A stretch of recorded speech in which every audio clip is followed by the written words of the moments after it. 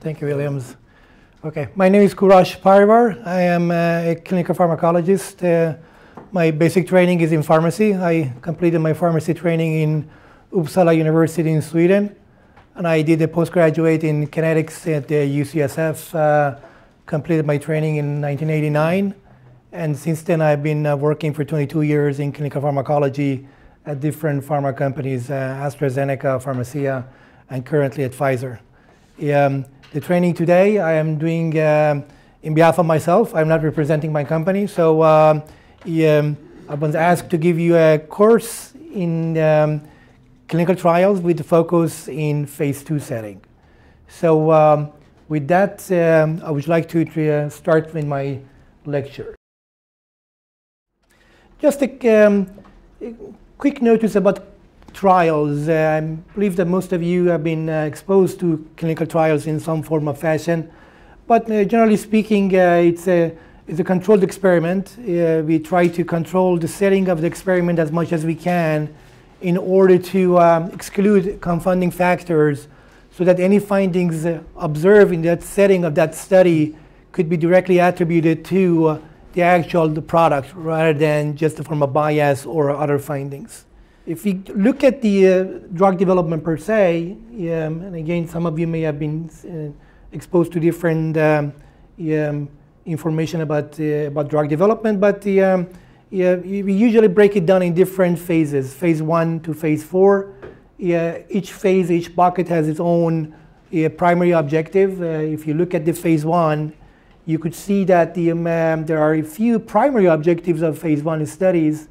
One of them would be to identify the maximum tolerated dose.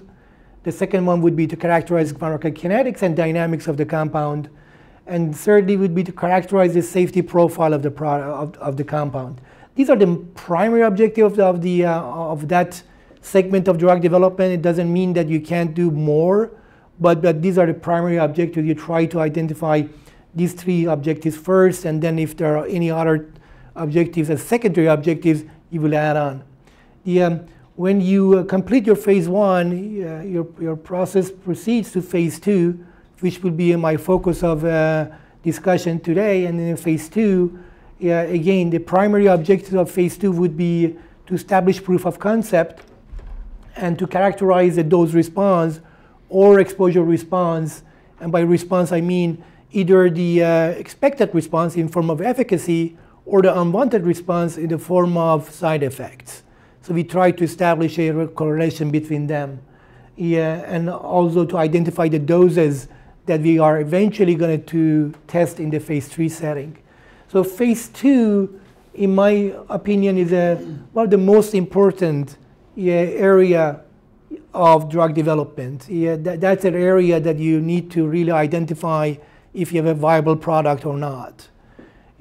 After phase 2 comes phase 3, and as you can see, the main objective of the phase 3 is to confirm the safety and efficacy of the product. And again, with the focus on confirming.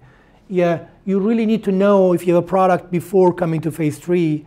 In phase 3, you just add larger number of population of the target population and try to confirm what you've already seen in phase 2 setting. After phase 1, 2, and 3 is completed, you usually put together a submission package, put the package into regulatory agencies across the board, that being FDA or MEA or KFDA in Korea or SFDA in China and so forth, and apply for an approval. The process will take X number of months, and then hopefully you will be awarded an approval to market your product in that market.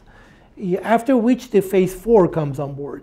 In the context of discussion with regulatory agencies, many times you end up with a negotiation after which you may be requested by regulatory agency to do X number of additional number of studies, and we call them post-approval commitments. Those studies are performed after the approval is given.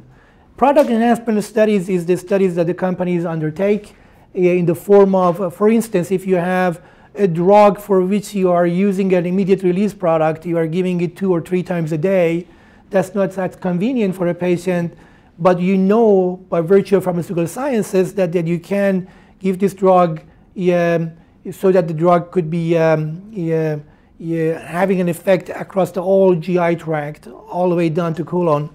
And then when you know that one, then you can develop what we call a sustained release, a controlled release formulation for that one. And by help of that one, the drug can be given just once a day to the patient instead of 3 times a day.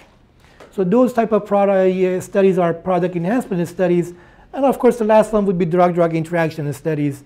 We do perform a number of drug-drug interaction studies during the actual phase 1, 2, or 3. After registration of product, when it comes to real market, when products being used by much larger population of patients, you may end up getting additional requests for additional drug-drug interaction studies, and those studies are performed in the phase 4 setting. In the bottom part, I've tried to give you an idea about the number of patients or subjects that you see usually in the phase 1 to phase 3. And in phase 1 setting, you usually see about 20 to 100 healthy volunteers or patients. The length could be several months. In phase 2, the number of subjects or patients you see is about up to several hundreds. And it could take as short as 4 weeks to 6 weeks, or it could be as long as 2 years. Usually oncology studies are the ones we are long in duration. It may take you 2 years to recruit all the patients you need for your study. And in phase 3 setting, it could be again from 100 patients to higher, and it could be a lot more patients needed for that one. And again, in therapeutic areas where you have difficult access to patients because of the prevalence of disease is smaller, you end up with smaller phase 3 studies. But in other therapeutic areas such as CVMED and cardiovascular, for instance, in order to present the drug to the market, you may need to do studies as big as 5,000 or 6,000 patients in order to ascertain safety and efficacy of the product. So why do we conduct phase 2 studies? The purpose of phase 2 studies is a filtering tool. You want to make sure the product that you are sending to phase 3 has appropriate efficacy and safety. It's a filter. If the filter is too porous, you're sending too many products to phase 3, products which may not have the characteristics for success, and thereby they may very well fail in phase 3. And if the filter you put in phase 2 is too tight, you may be killing too many programs, even the programs that may have had a chance to succeed in phase 3 setting. So it's a pretty difficult balance, very good to where you put your hurdle. If your hurdle is too low, it's too easy to jump over it. If your hurdle is too high, it's difficult to pass it. And there comes this balance between success in phase 2 and success in phase 3. And if your hurdle is too low, you have too many programs succeeding in phase 2, they go to phase 3 and fail. If the hurdle is too high, again, your success in phase 3 will be high because the programs, the few which passes the hurdle go phase 3, they succeed by your running the chance of actually killing good products. And that's the tricky part of phase 2. It's design. There are 2 stages in phase 2, phase 2A and phase 2B. Phase 2A is the first kind of a step after phase 1, during which you just take the highest dose that you can give to the patient, the maximum safe dose, MTD. And you give a 2-arm study, your test product at maximum dose, and then you take the standard of care, the product which is already on the market for treatment of the patients, you test them against each other.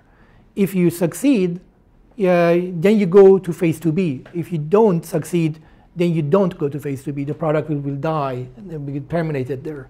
Phase 2B would be when you already know your product works, but the dose that you tested in phase 2A was the maximum dose given to the patient. You may not need to give the maximum dose to get efficacy. You may be able to give a lower dose, obtain efficacy, but more milder side effects.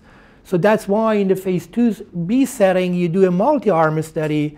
You test different doses of your product, the test product, again against the standard of care, the product which is already in the market.